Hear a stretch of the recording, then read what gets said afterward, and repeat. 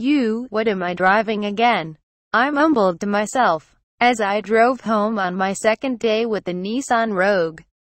A totally forgettable driving experience was not a promising beginning to the week, or this review, but fortunately for me and Nissan, the Rogue has a lot else to offer. The Rogue lacks the driving excitement of some of its competitors, but it is a stylish, capacious, practical, and surprisingly affordable way to transport 7 people, U2026 or 126.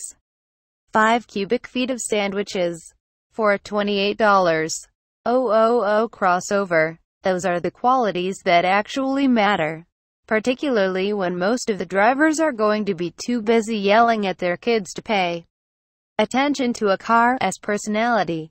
The previous version of the Rogue always looked a bit like it was wearing a particularly medieval form of braces, but the new edition is all grown up and quite good looking. The nasty grille is gone, replaced with a bold chrome V that, unlike other chrome beaks I am looking at, Acura manages to be both eye-catching and tasteful.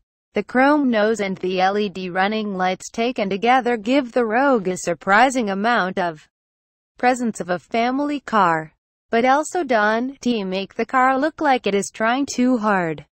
Once past the front end, the Rogue does get a bit more forgettable.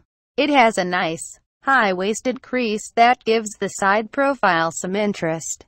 But ultimately there isn't much Nissan's designers could do to hide the fact that the most practical shape for a crossover is a box on top of a larger box.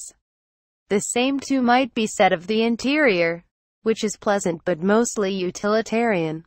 But for the tech, one of the Rogue's outstanding features is tech. The mostly